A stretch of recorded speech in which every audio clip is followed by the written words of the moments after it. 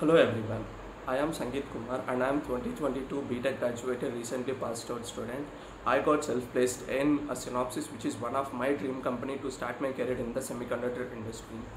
Being an EC student, I always wanted to be in the core domain and I also wanted to acquire that industrial standard skills to be industry ready. So I had taken Maven Silicon's advanced VLSI design and verification course, which really helped me to learn everything right from the basics to the advanced level.